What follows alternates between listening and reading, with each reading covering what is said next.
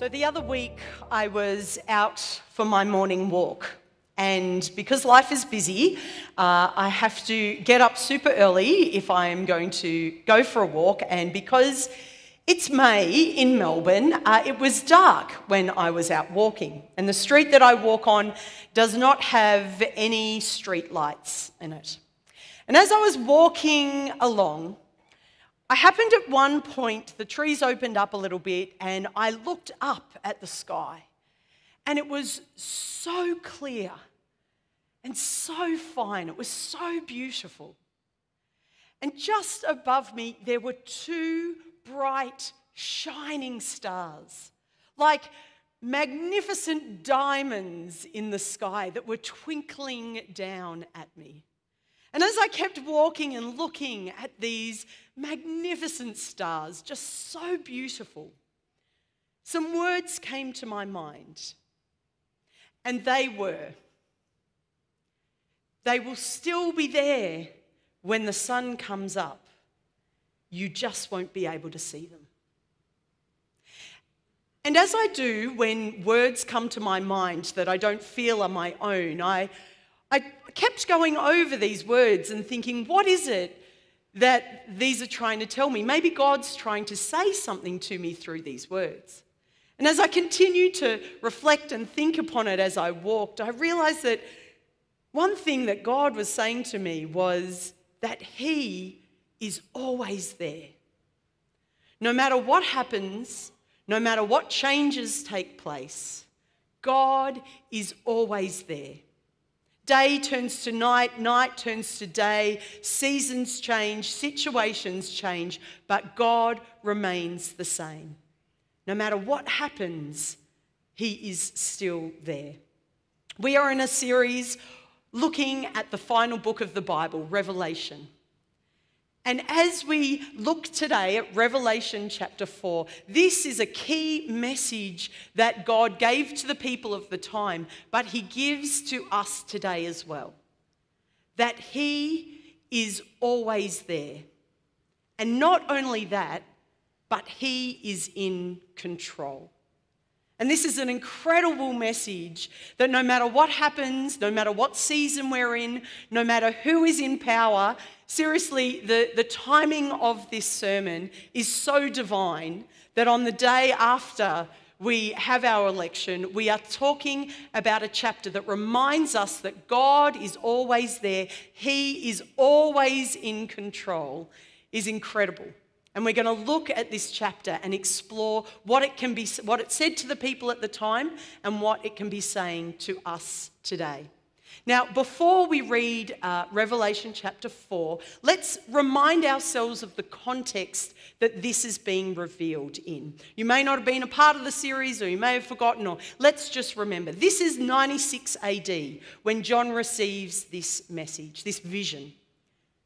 And it is 60 years after Jesus' death and His resurrection. He's ascended into heaven.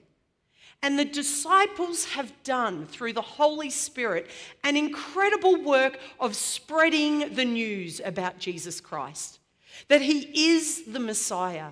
That He is here to save the world. And the message has been spread, and thousands of people have come to believe that Jesus Christ is the Messiah, and they have followed Him and they have started gathering.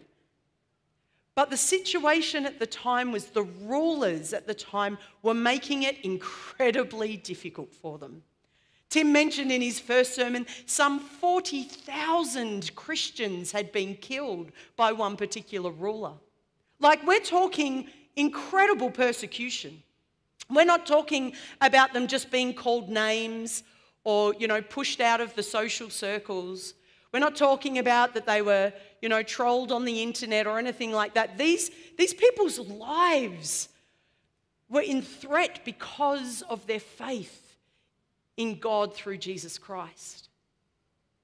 And even the disciples themselves had been martyred and killed for the cause. And here we have a situation where, as Bob mentioned last week, people are having to declare their worship to the earthly king in order to be able to trade and to be able to have their livelihoods and to be able to function in society, they had to worship the earthly king. And so here we have John, a disciple of Jesus who refused to worship the earthly king. And so he was put in prison. And this prison was a small island in the middle of the Mediterranean Sea called on Patmos. And there was where they put all the criminals and the political troublemakers. And here John finds himself because he refused to bow down and worship the earthly ruler. And in this context, he receives this vision from God, a vision of heaven, a vision of what God is in heaven. But it's not some vision that is like far, far away, up so far in the sky we can't reach it. It's not a vision that we can just hope to embrace, once we die and we pass away and then we can experience this. No, God draws close to John right where he is, in a prison in Patmos, and he reveals who God is at that very day. And this is what we read in Revelation 4. Now, often when we read the Bible, sometimes we might get you to stand up for the Bible reading. Sometimes we might ask you to follow along in your Bibles, and we'll have it up on the screen and you can follow along. Today, this Bible passage is filled with so much beautiful imagery.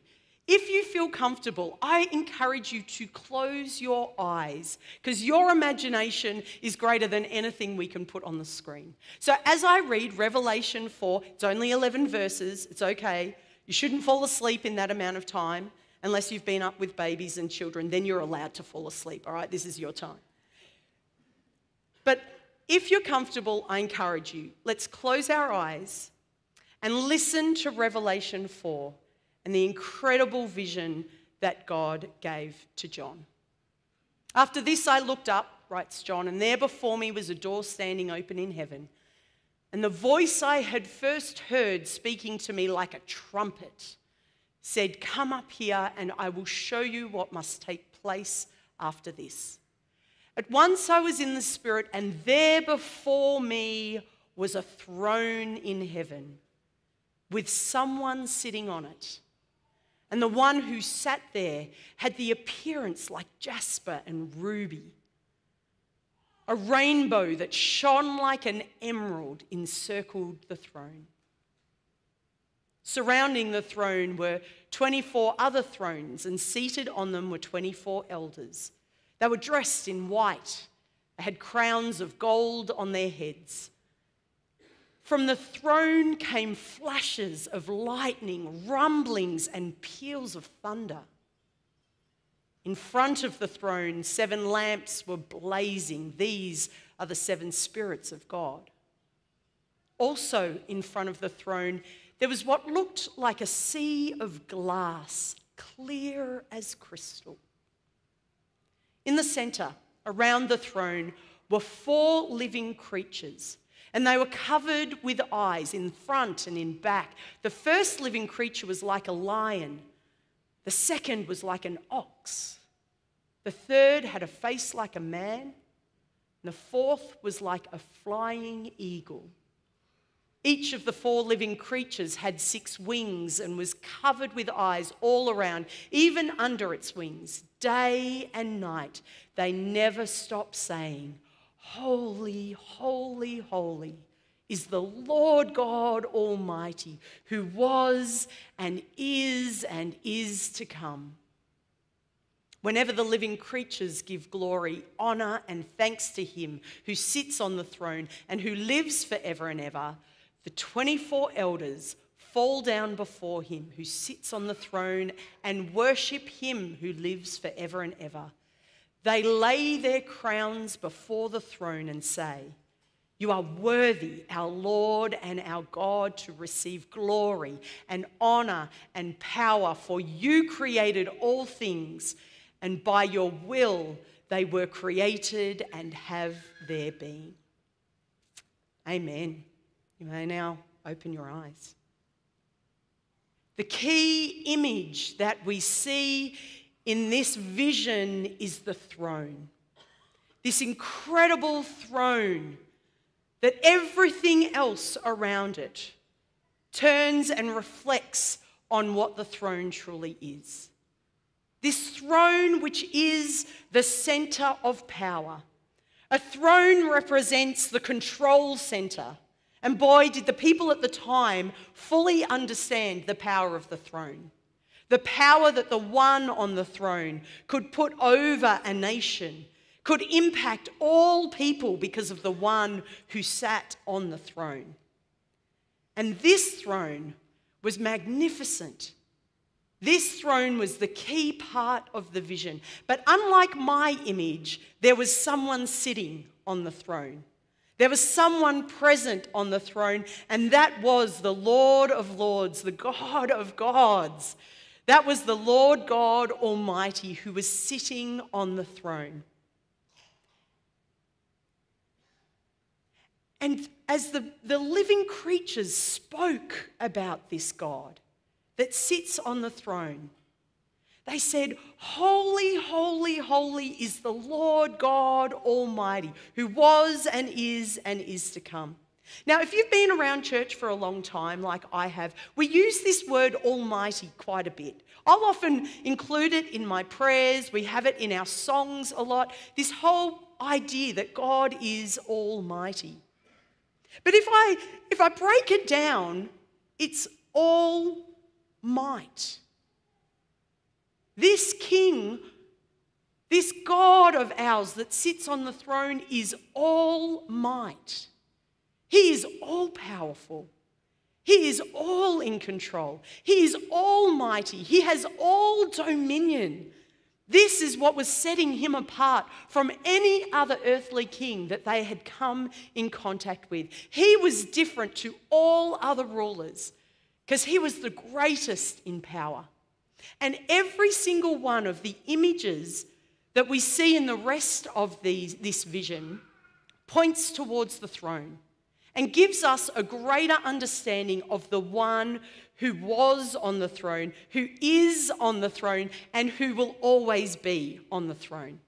So I'm going to look at all the images that we see in this vision to help us understand who is our God who sits on the throne. And thanks to Darrell Johnson's excellent book that we've been following in this series, helping us understand how all the different images point towards the Lord Almighty on this throne. Because the people at the time knew that a God who is only powerful is a God to be feared.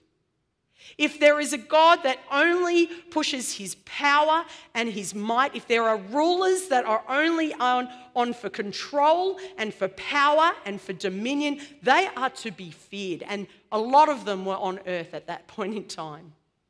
It led to destruction and death and fear for the people. But that wasn't the only image we have. The first image we hear coming from the throne is the rainbow. And as Tim mentioned in his intro to Revelation, there are so many Old Testament references in Revelation, and this is one of them. We first hear about the rainbow in the story of Noah, when things were so terrible and so heinous in God's eyes on the world that he wanted to destroy it completely. And so he sent a flood, and everything was destroyed except for Noah, his family, and the animals on an ark. And when it was all over, God put a rainbow in the sky to declare and to promise that he would never flood the earth again. The rainbow tells us of two things about this ruler on the throne. First, he is a king that keeps his promises. He is a king that makes promises and he keeps them, he abides by them, and the people are better off from the promises that he makes for us. And secondly, this is a God of mercy. Because are there times in our world, in our history, where we look back and we think it would have been better for God just to have wiped everything out, to annihilate a certain nation or a certain leader? Absolutely. But God is a God of mercy. And through the rainbow, we are reminded that he is a merciful, gracious, compassionate, loving God, willing to offer mercy even when we don't deserve it. He is not just a God who sits on his throne and wields his power and his might, but he is a God who spares people and sheds mercy and grace and love wherever he goes. This is the difference between our God on the throne and all earthly leaders. That balance of power and mercy. But it doesn't finish there. We then have the lightning and the thunder that comes from the throne. Now, this is a God who controls the natural elements. No matter how powerful earthly rulers may be, they can't control the weather, right? How many of us in Melbourne know that? No matter how powerful we are, no matter how much money we have, we cannot control the weather. And yet this is a God that even the natural elements obey him. They come from his throne with their power and the lightning and the thunder. But not only that, this reminds us of God's presence. Lightning and thunder are there in God's presence, not just here in Revelation, but all the way back in Exodus. I'd love to have the time to go through the Exodus story for those who know it. If you don't, Google it, Exodus 1, start reading, open your Bibles. This is where the people of Israel were slaves in Egypt, treated so poorly. And God redeems them and saves them through working through Moses. 10 miraculous plagues on the Egyptians until finally they release God's people and they're able to leave. God miraculously divides the Red Sea so they can walk on dry ground. This is a God who saves and redeems his people. And as they head into the desert to create a new nation, there is arguments and chaos, and Moses is struggling to keep this nation together. And so God decides to come down on Mount Sinai. He brings his presence down onto Mount Sinai to speak to Moses. And in this, he ends up giving him the 10 Commandments. But their description of the presence of God on Mount Sinai in Exodus 19 is this. There was thunder and lightning with a thick cloud over the mountain and a very loud trumpet blast. This is their understanding of God's presence here on earth. And so when God gives them a vision, he gives John a vision of heaven and this throne. He is highlighting, this is me, this is my presence. I am on the throne. No matter what is happening on earth, this is me. I am here. I am the Almighty. I am forever. I'm sitting on the throne. And even in Exodus, it goes on. Mount Sinai was covered with smoke because the Lord descended on it like fire. The smoke billowed up from it like smoke from a furnace, and the whole mountain trembled violently. And the next image we see in Revelation is the fire. The lamps blazing before the throne. Fire not only meaning the presence of God, but fire was an example of purifying and healing at that time. That's what fire represented. Healing and purifying. How different is this ruler on the throne of heaven to all the rulers on the throne, particularly at the time when John was getting this vision. Not just a God who wanted, or a ruler to wield his power and have control and might over the people. This is a ruler, our God on the throne, who is just as mighty, even more mighty than any ruler on earth. But he doesn't just rule with power and might. but he rules with mercy to purify, to heal, to bring wholeness, to bring freedom, to bring redemption to the people. That is the God on our throne. And then one of my favourite images in this passage is the sea. The sea that is before the throne. Now, a sea often represented chaos. Sea represented absolute chaos and mayhem. In the time, it was unpredictable. It was dangerous.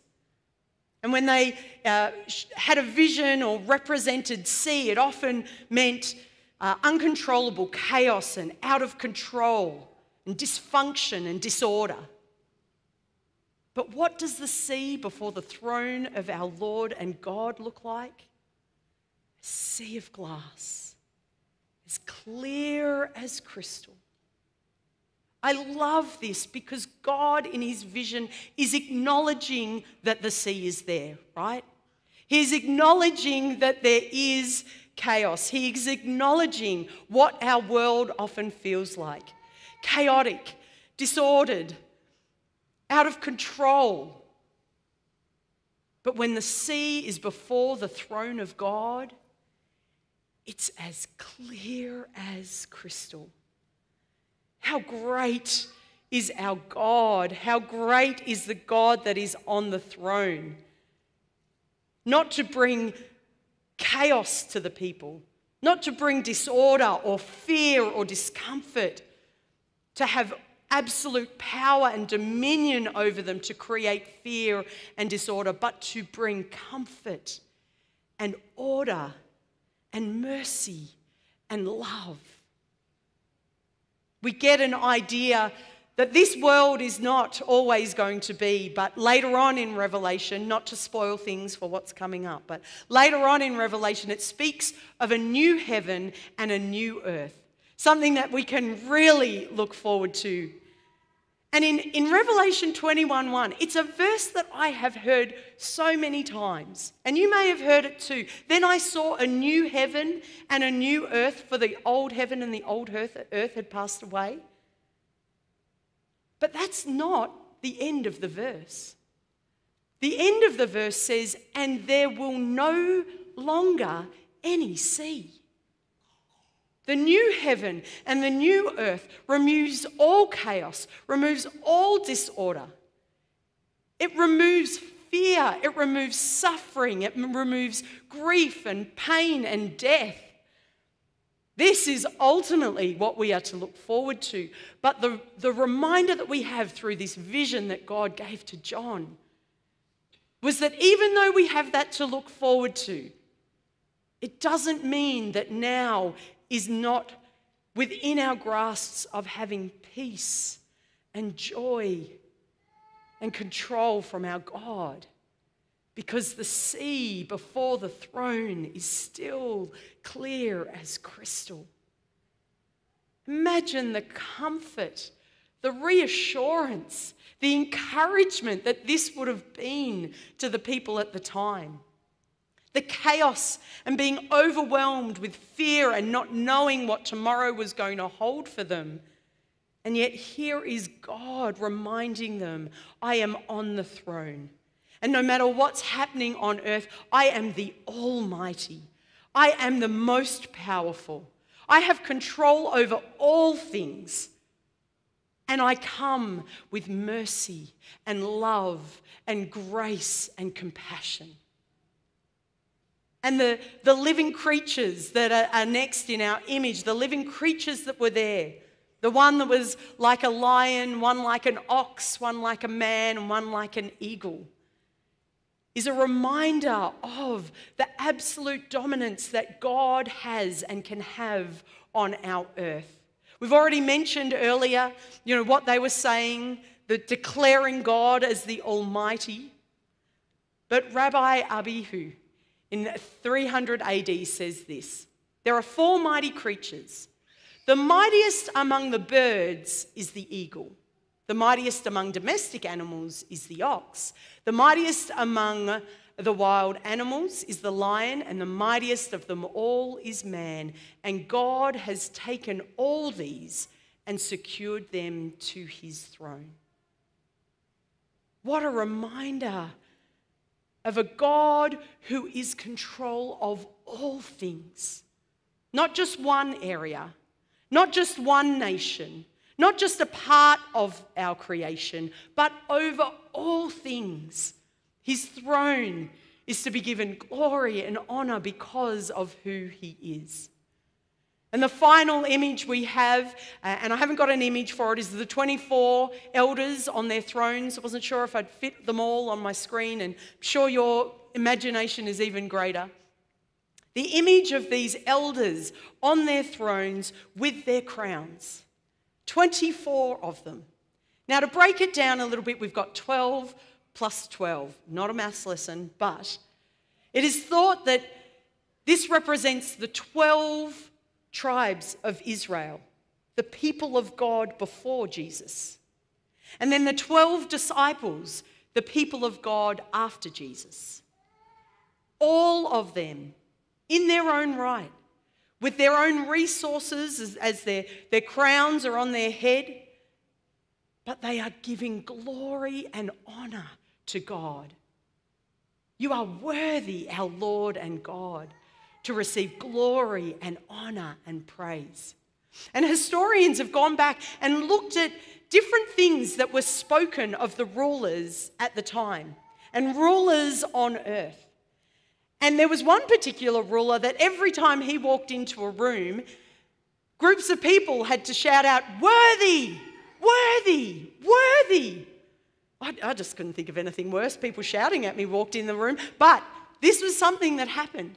And they looked at the songs that were written about the rulers, the earthly rulers at the time. Great words spoken of their power and their dominance. These are some of the words within songs for earthly rulers. Worthy was declared. Holy One was a ruler. Salvation belongs to you. Authority is yours. Worthy to receive power. Righteous are your judgments. Our Lord and God, Lord of the earth, Lord of the world. These words ring a bell for me because I sing them all the time in church, right? But these are words that were spoken of earthly rulers. But here in this vision, these 24 elders are taking back the words of praise given to earthly leaders and giving them to the only one who is truly worthy of all our praise. You are worthy, our Lord and our God, to receive glory and honor and power. Reclaiming what people are giving their allegiance to the earthly rulers and reminding us that our allegiance is only to God. That things may change in our world. Day becomes night, night becomes day, seasons change, powers change, things change in our lives. But God is the only one, always and forever on the throne. He was, He is, and He is to come. And that gives us hope. It gives us purpose. It gives us encouragement for our day to day. That no matter what is happening in our world, He is still on the throne. He still holds all the might, so much might that whatever crowns we wear, whatever resources we may have, whatever power and authority we may have in our lives, He is so much greater. And we are in a better place when we take those off and we put them at His feet. Because He is the one on the throne.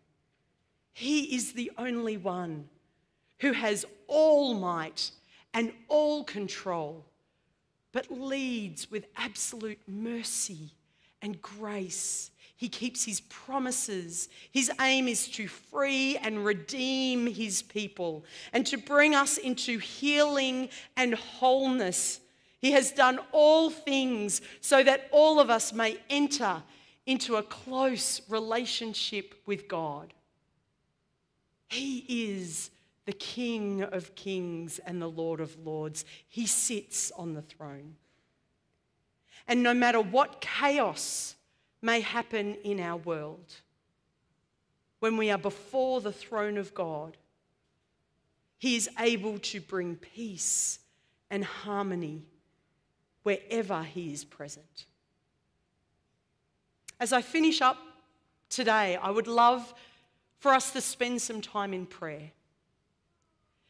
Because no matter what is happening in our world, I don't have to be a prophet.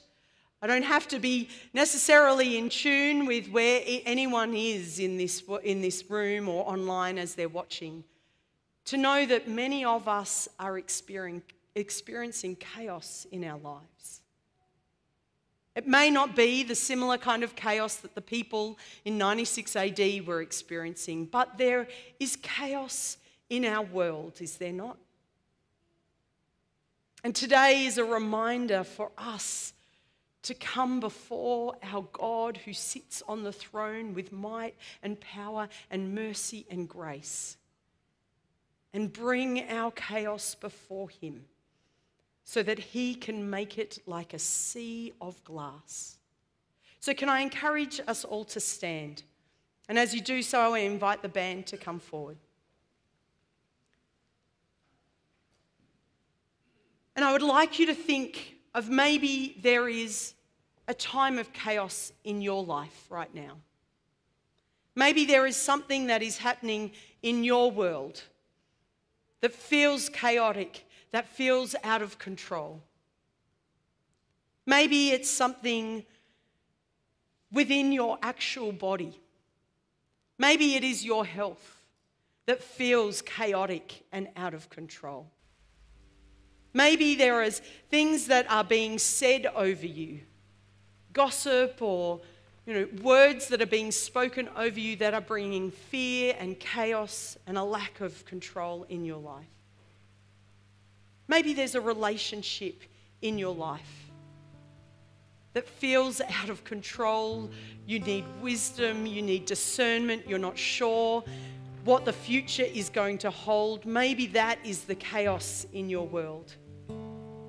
Maybe it's something in your place of employment. There's something that feels toxic. There's something that's not right, whether it's within the leadership or within colleagues, that some things that are going on. There is chaos. Maybe it's not chaos for you, but there is chaos in a loved one's life and you would love to step in and intercede for them. Can I encourage you to close your eyes as we pray? And as we think of the chaos that is in our world, whether it's in distant countries, we know there is chaos, absolute chaos in our world. Maybe it's a chaos that is close to home, within your own life. If you would love prayer for that, we are just going to pray that the God, the ruler of heaven and earth, is going to bring calm and bring peace and bring might and bring control to this area. If you have an area of chaos in your life and you are comfortable, everyone's eyes are closed, no one's looking, feel free to raise your hand. Let's give this chaos to God, because our God is not a God of chaos. Our God is not a God of destruction. Our God is not a God who wants horrible things to happen to us. Our God is not a God of ill health or destruction. Our God is a God of might and power. Our God is a God who can do all things, things beyond our imagination.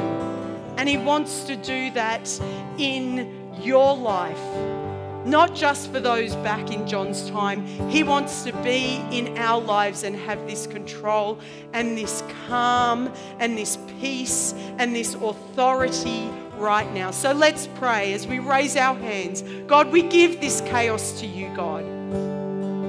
We look at our lives and we acknowledge it is not how you created it to be. But God, you are a God who is almighty, No matter what is happening, you are mighty. You are powerful. You have all authority. And God, we give this chaos to you. We lay it at your throne. And we pray, God, that you will bring peace, that you will bring harmony, that you will bring wisdom and discernment. God, bring your mercy, God. Bring your graciousness. Bring your love and your compassion. And God, for us who are experiencing this chaos, Holy Spirit, we pray that you will come and bring healing and wholeness. Not in anything that we can do, but because you can do all things. And we lay it at your throne, God. And we thank you and praise you. We sing holy, holy, holy, because you are our God. We declare it every single day, that no matter how chaotic our world may feel, we declare you are our God and you have all power and dominion. And we praise you and we thank you in your mighty name. Amen. Amen.